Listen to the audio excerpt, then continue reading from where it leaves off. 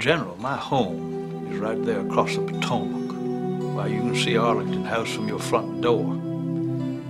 My family is spread all over this part of Virginia. If you invade the South, your enemy territory will be there, right across that river.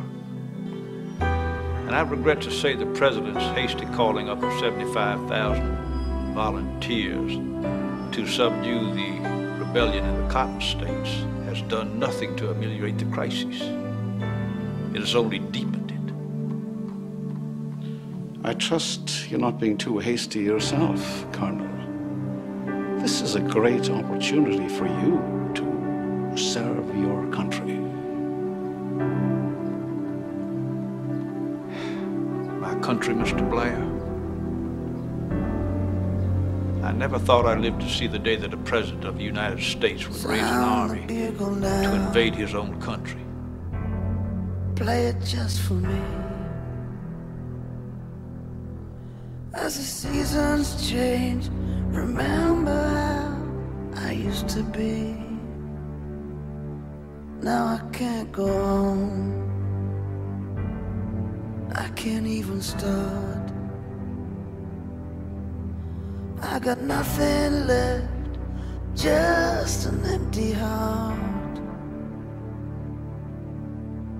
I'm a soldier, wounded so I must give up the fight.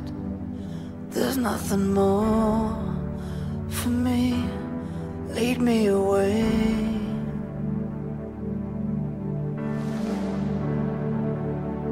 Or leave me lying here. Just as we would not send any of our soldiers to march in other states and tyrannize other people,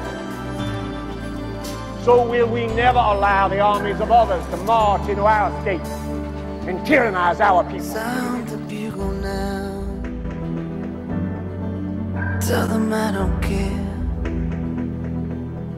There's not a road I know that leads to anywhere without a light. I fear that I will stumble in the dark. Lay right down, decide not to go on. Then from on high, somewhere in the distance,